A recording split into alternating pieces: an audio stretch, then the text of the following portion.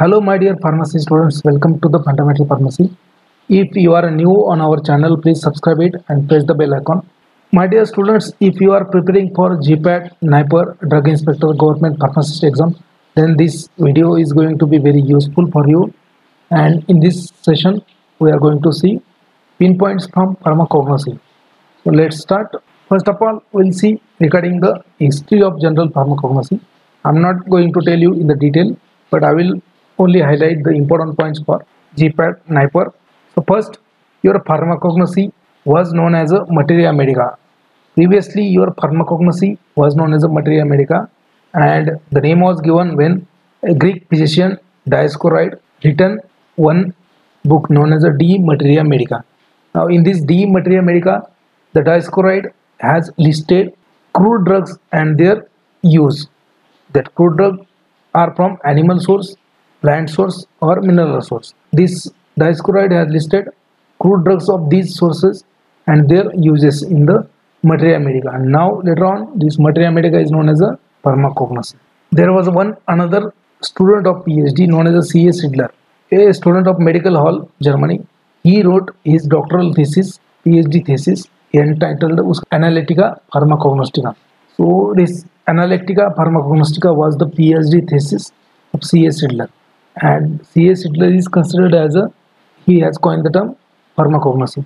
Remember, C.A. Sidler coined the term pharmacognosy. This was question in GPAT 2019. But before this C.A. Sidler, there was another physician known as J.A. Schmidt from Vienna. He wrote another thesis known as Leherbach der Materia Medica. Leherbach der Materia Medica, and he considered to be used the pharmacognosy term before C.A. Sidler, but C.A. Sidler got a credit. So if anybody asks you question regarding this, remember C.A. Sidler coined the term pharmacognosy. Now we will see the different countries and their traditional system of medicine. So here I have listed the country, traditional system of medicine, associated scientist and theory behind the system. The neighboring country, China. Now in case of China, you have Campo medicinal system. Campo was the traditional medicinal system of China, and this system is based upon the balancing between two forces, yin and yang. Yin is known as the force of darkness and yang is the force of light. So if there is an imbalance between these two forces, you are suffering from disease. That is the Campo medicinal system of China.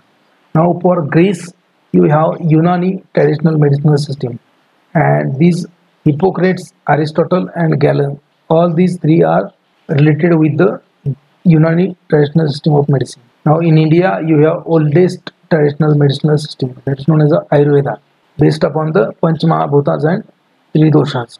Now for Germany, you have homeopathy, and the scientist associated with this is Samuel Hahnemann. So this was again a question in various kind of exam. And again remember the theory behind this traditional system of medicine, that is a simile similibus curantur, or like cures like. This was again a question in GPAT 2020. Now for the Tibet has a Amachi traditional medicinal system. Now in the southern India, you have Siddha system of traditional medicine, and Sage Agastya is related with the Siddha system of medicine. And in this system, use of metal, heavy metals, for example, use of mercury, use of iron, use of copper, etc., silver, use of metal for treatment. That is the theory behind this. Now we'll see another pinpoints from pharmacognosy known as types of stomata. So stomata is nothing but the organ for respiration. So most of the plant leaves will have a stomata in the upper epidermis or lower epidermis. So depending on that also leaves are there. Two types of leaves are there: isobilateral leaves and dorsiventral leaves. So depending upon the presence of stomata, if it is present on the both surface of the leaf, then it is known as a isobilateral leaf, and if it is present only on the lower surface of leaf, it is known as a dorsiventral leaf. So now you can see over here. So stomata is nothing but the organ for respiration, okay, or plant used to breathe using this stomata. Now stomata, there is an arrangement. In the stomata there are different type of cells. This is known as a stomatal opening, and these two cells are known as a guard cells. These two kidney shaped cells are known as a guard cell, and these other cell surrounding to the guard cell they are known as subsidiary cells or epidermal cells. Now, depending upon the arrangement of guard cells, subsidiary cells, and stomatal opening. So, stomata are divided into different types. There are different types of stomata in the plants. Now, you can see here, first one is known as a parasitic stomata. In case of parasitic stomata, the arrangement of stomatal opening and guard cell, the guard cell and subsidiary cells, or guard cell or your epidermal cells, they are parallel to each other. You can see this is stomatal opening, and if you draw a vertical line over here, so these guard cells and subsidiary cells, they are parallel to each other. That's why they are known as a parasitic stomata. Now another type is known as a diacetic stomata. Diacetic means it is known as a cross-celled stomata. So here the arrangement of guard cell and subsidiary cells, so that will be perpendicular. That will be perpendicular. So you can see over here guard cells, they are vertical, and subsidiary cells, they are horizontal.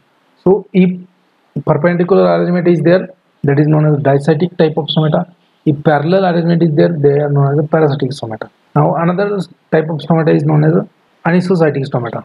Anisocytic stomata. Now in this anisocytic stomata, guard cells are surrounded by 3 subsidiary cells. Okay, out of that, one is a larger than other. So you can see these are the guard cells surrounded by 3 subsidiary cells. Out of that, this one is a little bit larger. Okay. Now next type of stomata is a anomocytic stomata. Anomocytic stomata. Anomocytic stomata.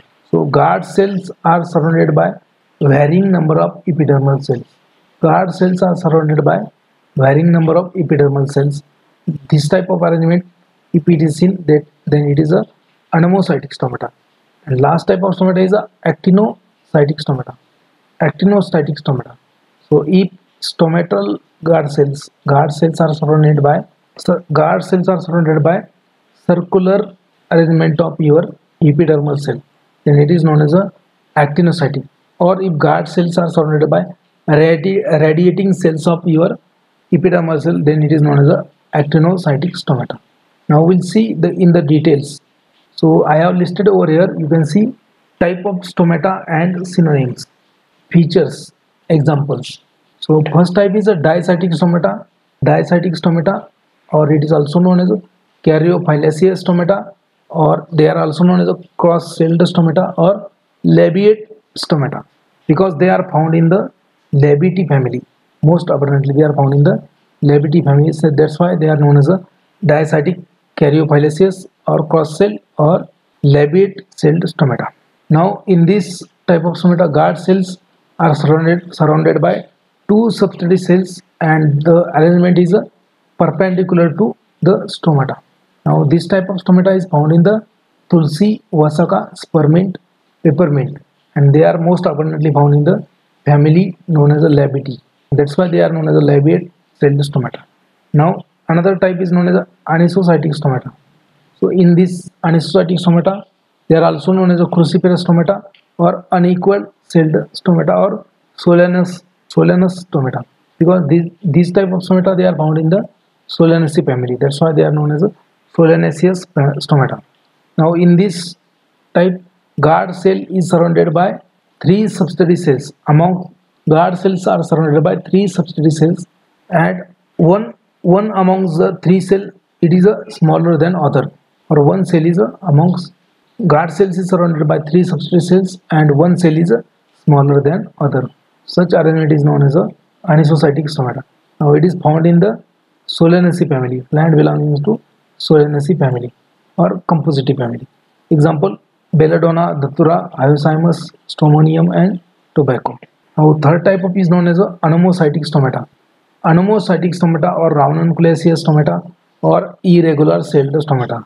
Now in this, the stoma is surrounded by varying number of guard cells resembling to epidermal cells. Examples: Digitalis plant consists of this type of stomata, Eucalyptus lobula, then neem plant will consist of anomocytic stomata. Now next one is a parasitic stomata. They are also known as a parallel cell stomata or rubeaceous stomata. Here a guard cell is surrounded by 2 subsidiary cells, and the axis of which is a parallel to the stoma means guard cells and epidermal cells, they are arranged parallelly surrounding the stoma. For example, this type of stomata is present in the senna, coca, rubeaceous plant, etc.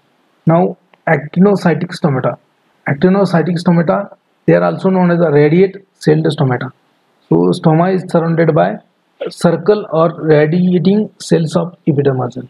So this kind of arrangement is present in the actinocytic or radiate celled stomata. So this type of stomata is found in the ova portion. Now last type of is known as a sunken type of stomata or specialized type of stomata. So it is a specialized type of stomata and it is for the prevention of excessive water loss of the plant which are present in the desert. For example, ephedra. So ephedra plant used to grow in the desert.